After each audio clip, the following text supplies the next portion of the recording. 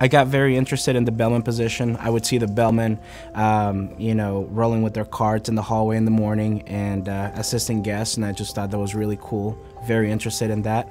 And so I showed my interest as a bellman to my managers, and eventually they gave me the opportunity to be a bellman, and that's when I really fell in love with the hospitality industry. I knew I had a passion to assist guests and just make a really rewarding experience for them at the hotel. Robert, my general manager, started talking to me about opportunities later on, and that's when I really became very interested in making a career out of the hospitality industry, and that's how I got started. I would say that you definitely have to have a passion for making other people's day, making memorable experiences. If you have a passion for that, this is definitely where you want to be.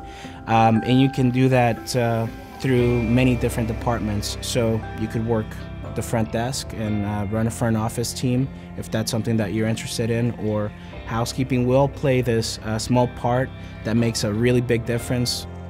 Because other people have willingness to help me develop myself, now I have that, and then so I'm sure that other people that I develop will definitely have that too, and I just think that's a really cool chain reaction.